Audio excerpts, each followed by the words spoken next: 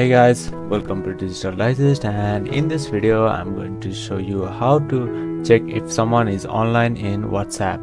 Alright, so before we get started, I'm going to mention you a few things that you have to do. So the first step is to make sure you have updated your WhatsApp to the latest version. If you are on your Android, you can update the WhatsApp through the Play Store, and if you are using the iPhone, you can update your WhatsApp from your App Store as well. So let's begin to the video. Alright, so many of you guys have problem where you are not able to see if someone is online or not in WhatsApp. So there is some method that you can follow if you want to check if someone is online in WhatsApp or not.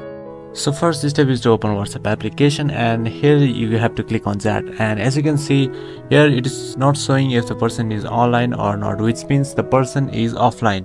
So there might be another thing, which means the person might have disabled their privacy settings, so we cannot check if they are online. But here you can see this person. If you go to another chat, we can see that this person is online. So yeah, that is only the method that you can check if a person is online in WhatsApp. Thank you for watching this video, and I will see you on the next one. Also, don't forget to subscribe to our channel for more videos like this.